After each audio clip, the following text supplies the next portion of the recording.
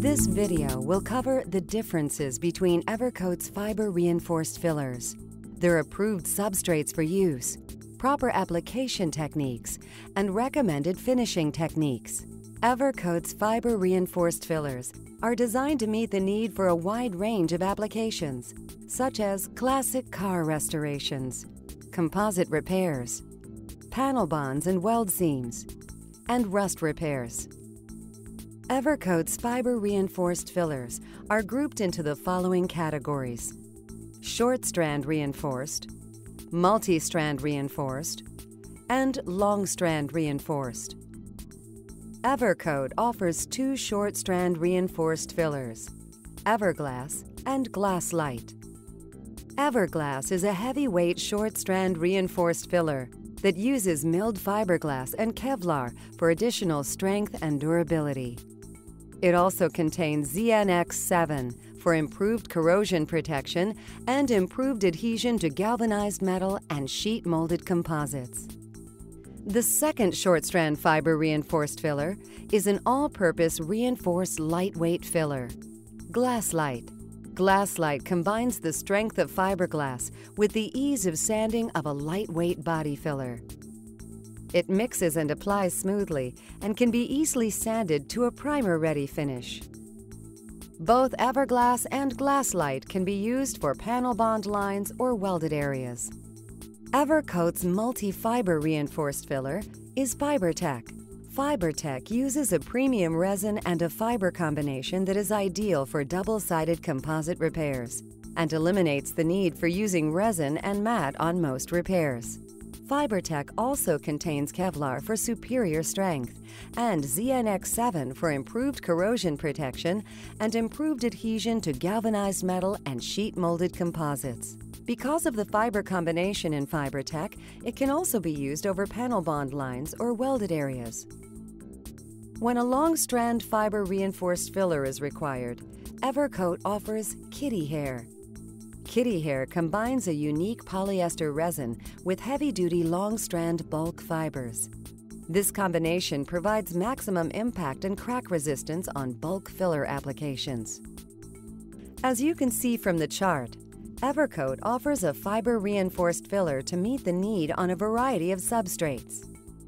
The recommended finish thickness of all Evercoat fillers should not exceed 1/4 inch or 6 millimeters. So when thicker filling is required, a base of fiber reinforced filler is recommended. When preparing fiberglass for the application of a fiber reinforced filler, begin by first washing the damaged area with soap and water to remove waterborne contaminants. Now, use a solvent cleaner to remove wax, grease, and silicone. If a large area of fibers are exposed, avoid using excessive amounts of wax and grease remover. These slower solvents can be absorbed into the repair area, so use acetone instead. If cracks radiate away from the damaged area, be sure to locate all of them and keep them from radiating further by drilling a small hole at the end of the crack as shown. Now bevel the damaged area. For large repairs, also prepare the backside the same way. Remove the loose material as necessary. After the area has been prepared, remove the dust with clean compressed air. Avoid using a penetrating solvent to remove the dust. If areas of the panel are missing, use tape or cardboard to support the repair material from the back side. For this repair, we will use FiberTech. Prior to dispensing the fiber reinforced repair product, mix the material to ensure an even consistency. If using the pouch, knead the package to avoid separation. Be sure to also knead the cream hardener. Dispense the desired amount of product for the repair size. Evercoat fiber reinforced fillers mix at a 50:1 ratio or 2% by weight with cream hardener. For a 2-inch puddle, about 5 centimeters, dispense a 1-inch bead of cream hardener or about 2.5 centimeters. For a 4-inch puddle, about 10 centimeters, apply a bead of cream hardener from edge to edge. An 8-inch puddle, or 20 centimeters, requires a bead of hardener from edge to edge, plus an additional 4-inch or 10 centimeter bead. When mixing, use firm downward pressure to press out any potential air pockets and ensure an even blend. For the initial application, use firm, even pressure to press the material into repair and wet the surface. Build up the repair material to the plane of repair. Remove any excess repair material that extended beyond the prepared area before it begins to gel. Allow 5 to 10 minutes for sand time, and sand to contour with 80 grit. If using a coarser grit, be sure to avoid sanding beyond the applied material. This will help to control the repair size and eliminates coarse abrasive marks in the repair.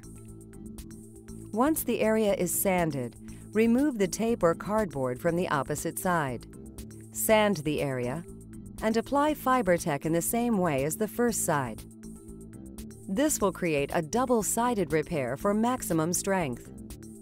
Avoid applying over a stitch-welded or spot-welded area.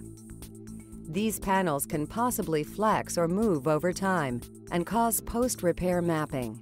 Another issue is the potential for corrosion to migrate between the panels and cause repair failure. The recommended procedure is to apply fiber reinforced filler over solid welds. When applying over a welded seam, be sure to level the weld as close to contour as possible. Excessive surface contour or irregularities can also cause post-repair mapping. After the weld has been ground to contour, mix and apply the desired material as previously shown. Everglass and FiberTech both work well for these applications. For panel bond applications, remove all of the excess adhesive and create a slight bevel on the top panel. Then sand the surface with 80 grit and remove the dust with clean compressed air.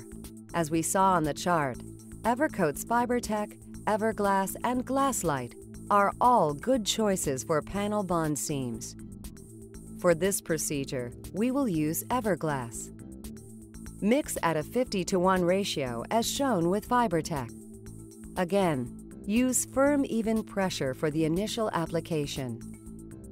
Build the repair material to the plane of repair. Remove any excess repair material that extended beyond the area before it begins to gel. Allow 10 to 15 minutes for sand time. If using FiberTech for this application, allow 5 to 10 minutes for sand time, and sand to contour with 80 grit. After the repair has been sanded to shape, remove the dust with clean compressed air to prepare the surface for a finishing material. To optimize the performance of the repair system, use Evercoat's Vet Panel Filler number 870 as a finishing material to help reduce repair mapping and bond line swelling. Or use Evercoat's Quantum 1 or other premium repair products. For more information on Evercoat's fiber reinforced fillers or other Evercoat products, contact your local Evercoat distributor or go to evercoat.com for more information.